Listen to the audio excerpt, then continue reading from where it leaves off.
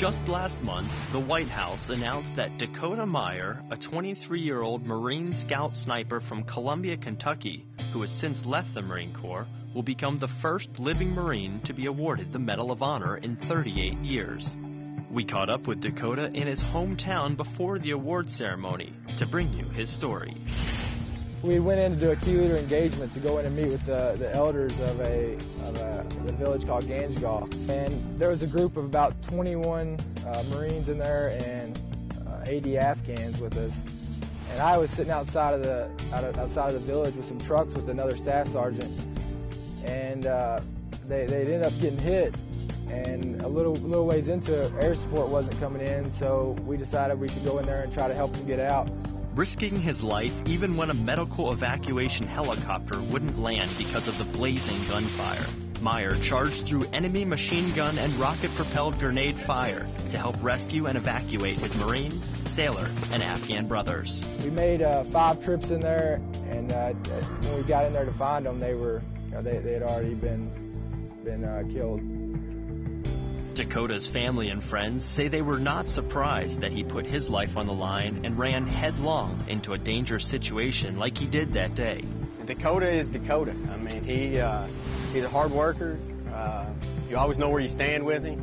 He'll tell you what's on his mind. He always would dive headfirst into things and think later, and so he was always looking for a challenge, and he always thought of others first. Every time I'd tell him, I'd say, "Now, Cole, you take care of yourself."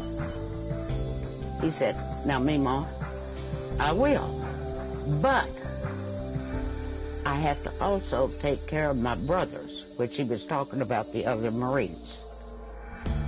He would have been willing to lay down his life. He would have been willing to die for others, to die for the battle, to do what he needed to do for his country. It's a mixture between training and it's a mixture between just morals, you know. Your brother's in there, and you know, you don't leave anyone behind, and there was no time I ever thought that they would all be dead when I got in there, but you know, it's just how it happened.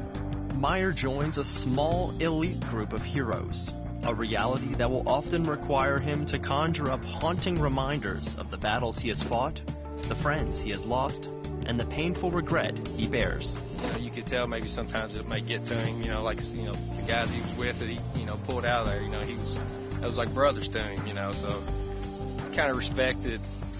You know, it's big and in the media now and a big celebration, but to him it's a lot more than that. It's hard, you know, it's hard, but you know, there's nothing that's going to be too hard to keep getting their story out and getting the recognition for the guys that passed that day. It's a great honor to be getting the Medal of Honor. It's not for me, it's for those guys, it's for the Marine Corps, it's for the Marines that are serving, and you know, the Marines that will serve.